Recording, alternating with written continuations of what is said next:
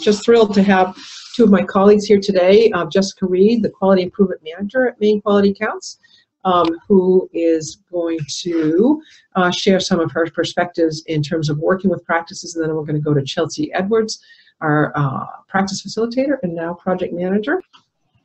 Hello, everyone. Thank you so much. It's nice to be here with all of you today. So Lisa had asked Chelsea and I to give you all just some examples of what we see, kind of working with the slides a little bit, that she has kind of, the concepts, I should say, that she's kind of talked about a little bit. And so one of the projects that came to mind when I was reading this is a project that I worked on with a pediatric clinic, and the goal that we worked on together was increasing HPV rates in clinical practice.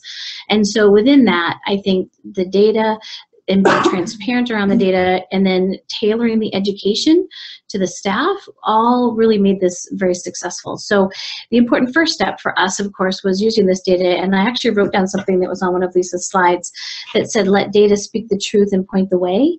And I think that is so, I'm definitely going to use that in the future for some of my presentations, because I think that that is so very true. And so the important first step was IT developing the ability to pull these HPV vaccination rates for not just, clinic-wide, but actually all 3 doses, boys and girls. And we narrowed down our focus for this project because, again, things can get very big very quickly. So we want to have those successes. And so we decided to focus on 11 to 12-year-olds.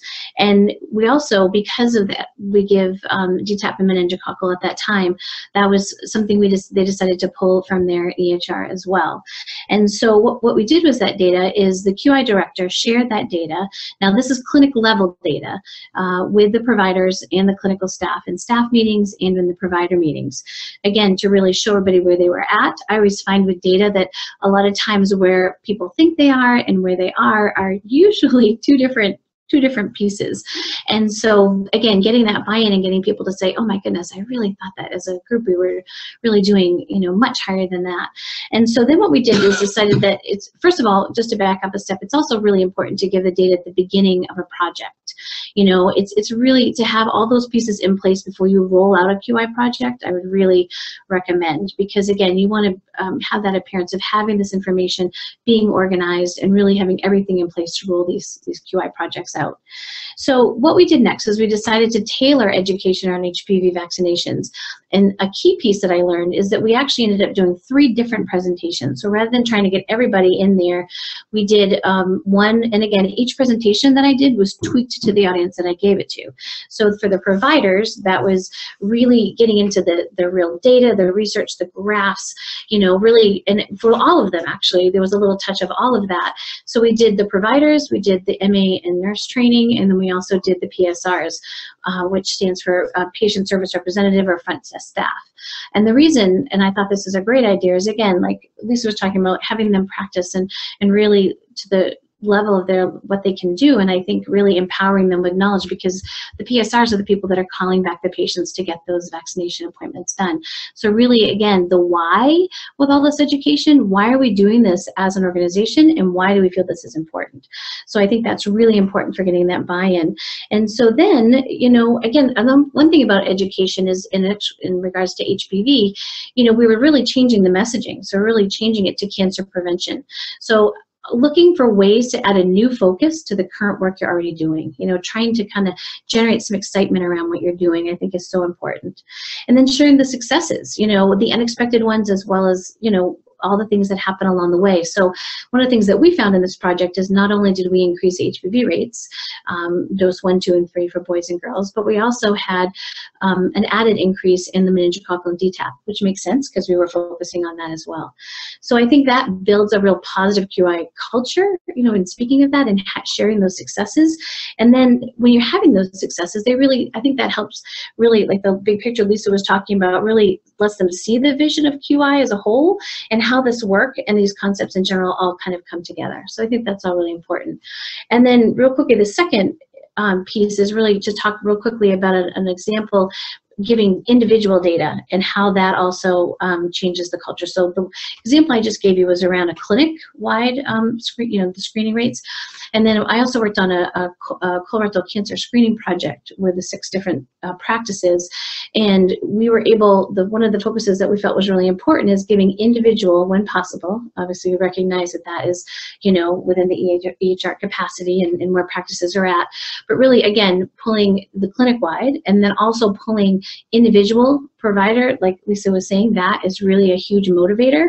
And we found that, taking that one step further. So in our project, one of the pieces that we were working on was providing evidence-based tools such as fit testing for patients.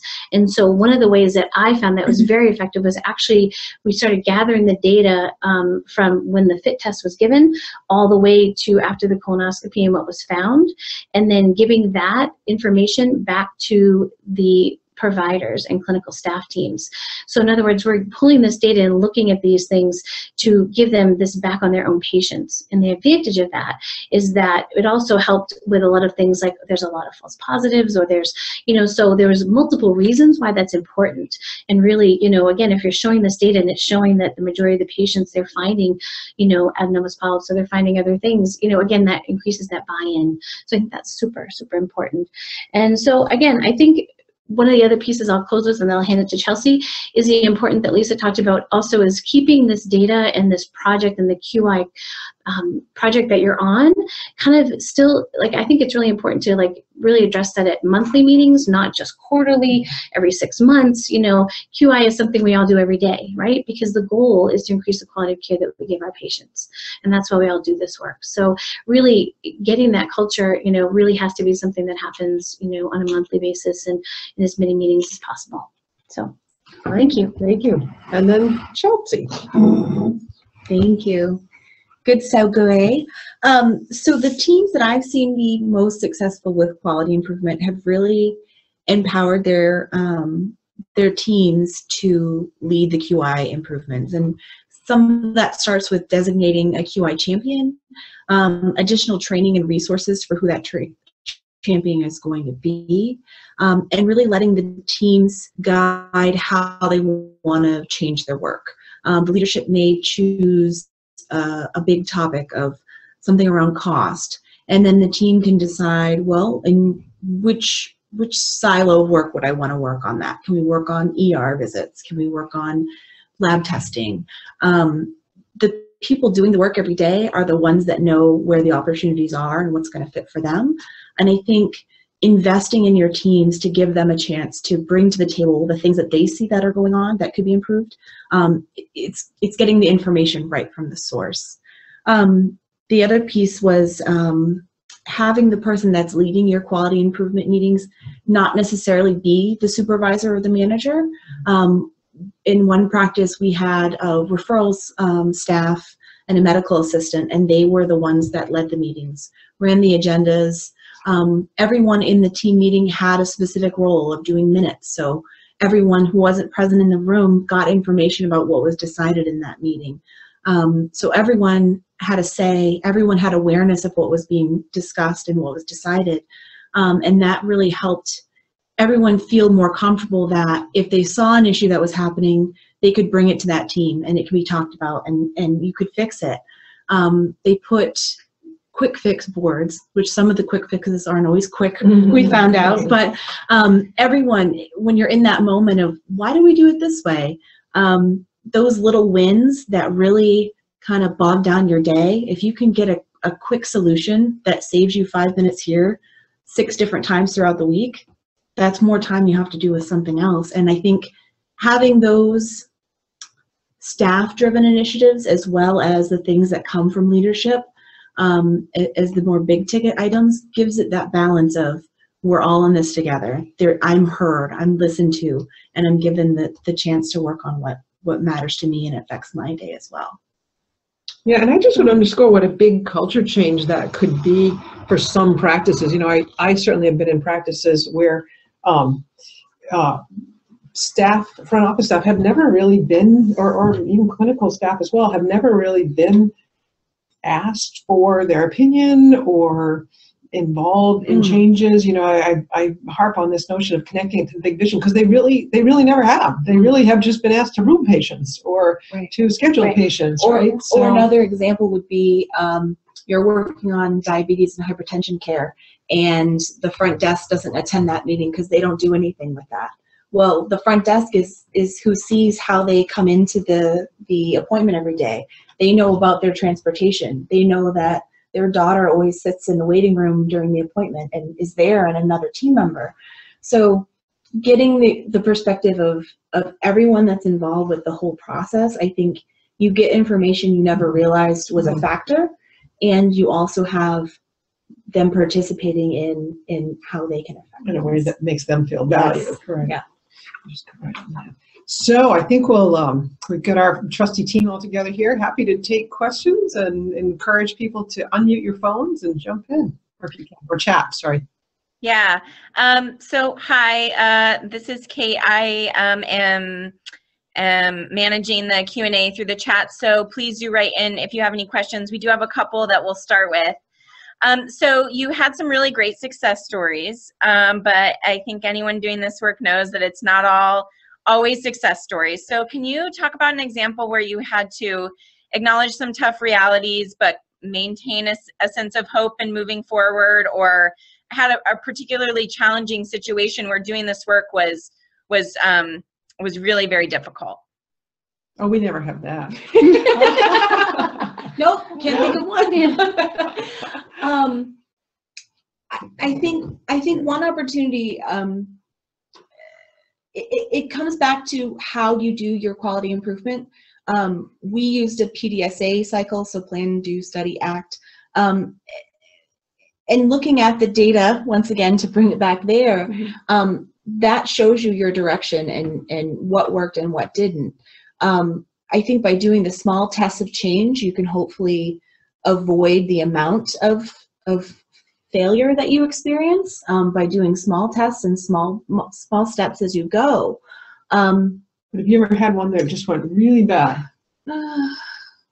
Well, I think if you look at it too broadly, like you were just saying, I think if you, again, this work that I have found can get very big very quickly. And I think, people sometimes feel overwhelmed. They're trying to see patients. There's so many aspects, as we all know, to primary care. So I think one of the big things, like Chelsea was just saying, is if you start off really big, that's where I've seen problems. That's where I've seen things really start to get, and people, you can see it on their faces, right? They start to get very overwhelmed. You kind of see them sitting back. You really want to have everybody be engaged and feel they have a voice. So I agree with Chelsea. I think that's where I've seen the biggest challenges, is when they said, okay, you know what, we're going to implement fit testing, and we've never done it before, and we're going to do it across 11 sites all at the same time. And everyone is like, because as we know, each site is really its own culture, right? So even though we may be in the umbrella of an organization and we have 10 or 12 practices under that umbrella, and yes, we all are trying to do things similarly the best that we can, there's unique challenges based on where those practices are, access to care, the rural nature, the population that they're seeing. There's just so many factors that factor into that. So I would say that would be one of the suggestions. So what we ended up doing with the QI director there was starting with one practice and really learning, kind of what those barriers were and what the challenges were before and again, still did not roll it out to all 11 at the same time. And then the next step was 2 practices, but then what we also did is we provided a time for the 2 practices that were new to talk one-on-one with the other practice that had started. Because again, talking and providing that peer time together, I think, is critical, because it's amazing when you start talking to each other about the same initiative, again, those best practice things that you can share with each other. So that's what I would say. So we've hardly ever had a failure, and when we did, we figured it out. But you learn from your failures. Yeah. I think I've had different team members that just weren't bought into what you were doing, and no, I'm not going to do it. That's not going to work for me. I can't. I don't know how. Those kinds of things. But we still did have some team members that were willing to push forward, and there was a point where we decided to kind of diverge and say, okay, we're going to still move forward. We're going to try this. And those providers that kind of held back and their clinical staff eventually found their own way to do it. It wasn't the way that Team A had gone about it, but Team B found their own kind of process and way to make it work. And eventually those things kind of melded together to look a little more streamlined. But I think it's okay to let people stand when things aren't going to work for them, but knowing that when they see the results, it may change their perspective. It may not always. I mean, you can't bring the horse to water and make it drink. Is that, right? is that Right. the quote? It's the analogy. Oh, yes, okay. Yeah. Make it drink. Great. Okay, back to you guys. Yeah, I wonder if you have, Lisa, any, just kind of thinking back to some of the leading change stuff, if you have any specific, thoughts or strategies about engaging people who are resistant at a leadership level, because that can really, that can really impede progress. If some of these folks are trying to work with practices that have a lot of resistance, are there any specific strategies other than the ones you've mentioned that you would suggest? Well, I guess, calling a spade, being able to have a frank conversation and just say, hey, this isn't working, right? Asking them for help, right? You're really trying to enlist their help. What do you think is going on? What's important to you? Maybe you said you want to do this thing, and but it's not really working. So what's going on for you, and what do you think is another way to do this? So honesty and calling it out. Dancing around it does not work. Absolutely. Someone else was wondering, as far as change management or implementing, QI. Are there dynamics or differences that you could talk about between larger practices and smaller practices that maybe only have a couple of staff? Oh, absolutely. Absolutely. Hugely different. I'll let you guys chime in. You work with a lot. I was just at a small practice yesterday, and they started a process. It had been 2 weeks. They had a small pool of patients that they were working with, and we went to follow up, and they said, we fixed it all. I said, what? And they said, no, we went through our list. Now we're ready to go on through to the next phase of things. And they said that's kind of sometimes the good thing about being small, is that the amount of change to go through is smaller. You don't have the same necessarily resources of an extra set of hands necessarily, or the warm bodies, but there's pros and cons to both sides of it. Mm-hmm. I think with big systems, there tends to be more resources around data, more quality improvement resources, and coaches that are probably already embedded into the system, which is a great strength to have. But even a small practice, if you invest in designating that time for QI, whether it's learning the tools, meeting time itself, or doing your tick and tally sheets on paper, you can do the same things that a big practice can do as well. No, I would agree with that. I think there are definitely pros and cons to the size, and I think that shouldn't be a barrier either way. Like she said, I think it's about culture. It's definitely about leadership. I think having the right people on the team, I've seen, again, like Lisa said, one person is not a QI team. Well, I shouldn't say that. One person can be the leader of the clinical team, but it's nice to have, if you have that advantage of having, leadership, administration, clinical, clinical coordinator, really someone who trains. Again, like you're saying, in some of the large institutions, they have their own coaches, or they have people that do the training, for the staff.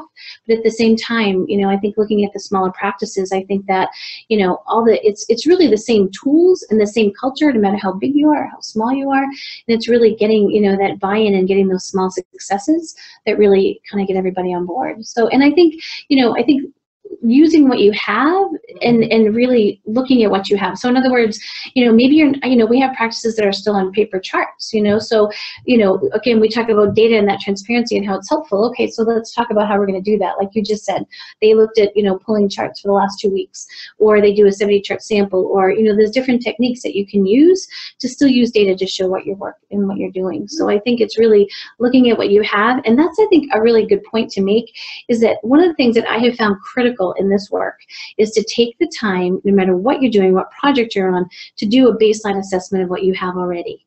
So, whether that's, whatever process you're looking at, because one of the things that I find, and Chelsea, you can say this too, is sometimes what someone thinks they're doing, or what someone thinks they're doing, or they think someone else is doing that work.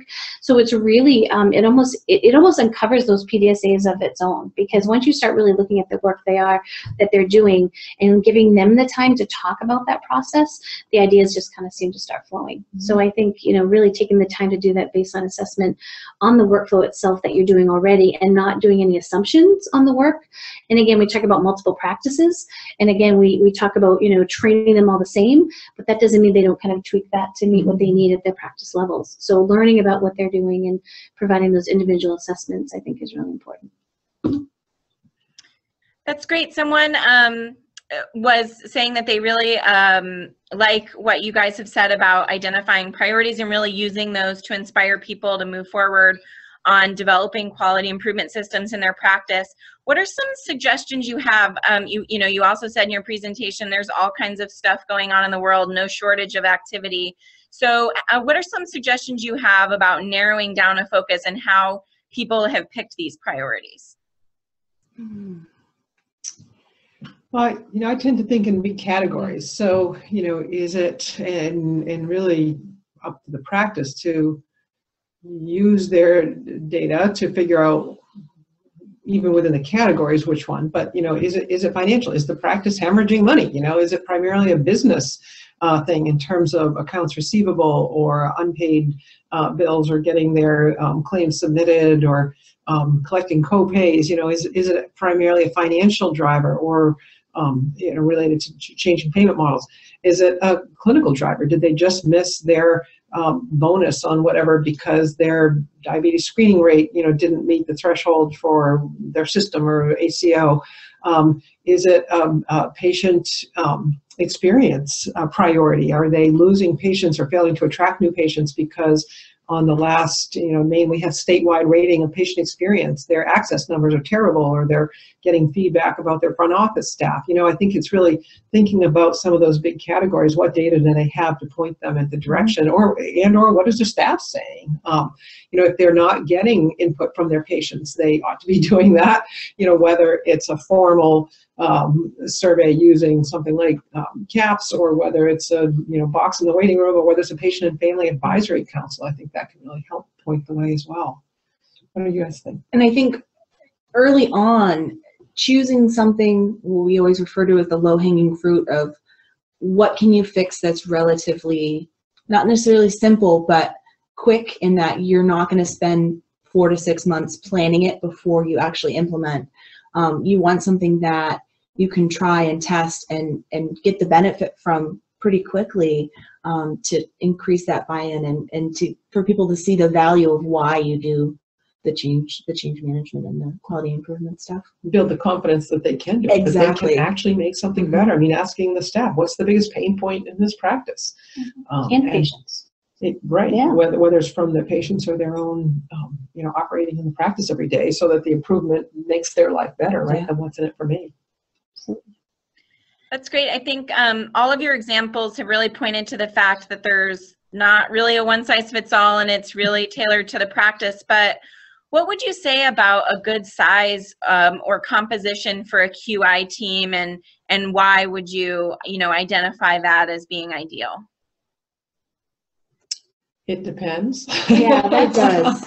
Back to the small practice, large practice idea. Yes, absolutely. I mean, at a minimum, I would say 3, right? Even if it's a small practice, because 1 is not a team, 2 is still really hard. I'd say at a minimum 3. Yeah. And if it's larger, I mean, if you have a larger practice, having you described just a minute ago some of the key members of the team. Yeah, so I think, having, again, it depends on your resources that you have, obviously, but I think, again, having all the players at the beginning of the project, whenever you're starting, instead of identifying and saying, oh, you know what, maybe that person should be here, and oh, maybe he should be, I think it's really important to bring everyone together to right in the beginning. And so, you know, really, if you have a QI director, obviously that person will be there, the clinical coordinator. So if we're looking at PDSA cycles working with MAs, you know, we want to have that person that oversees the MAs, because not only is her input invaluable, but we can also tailor that education and really look at the needs for those MAs and nurses. So, you know, I think that's really important. You know, so the clinical coordinator, the QI director, you know, if you have that person that does training for your staff. We also had people that were in IT to some of the meetings. I mean, granted, they're not, you know, may not be relevant for them to be at all the meetings, but I think if we're going to talk about making changes to the EHR, to have someone at the table that can really talk about what that is. And I think the answer may be, what's the right size for that team meeting itself? I've always operated with very agenda-driven meetings where you may not need the providers at every meeting, or we're going to talk about the EHR, so let's bring the data folks in for this one. They don't need to be there every time. There is some, when your group gets too big, it gets hard to make a decision, and that's the only drawback for me that I see when you get large. I love having everybody participating and aware and putting in their feedback on what they think should happen, but there is a tipping point where you need some resolution for decision making, and that's the flip side to that. But I think representation of all the parties that the change affects, down to the frontline staff, is really important. And then I think communicating that to the rest of the staff. So like you were saying, look at the agenda and have it be that agenda driven. But I think whatever comes out of that, you know, having a QI point or a bright spot, whatever you want to call it, within your staff meeting, within your provider meetings, to always have QI on that agenda is really important. Because again, just making sure that those decisions that are being made are then, you know, getting input from everybody else. So absolutely. And I think from your point, Chelsea, about groups that are too big, right? Effective meeting science would say 7 to 8 is probably as big as you want to go. Yep. So, not that you can't bring different people in over time. Exactly. Right. Absolutely.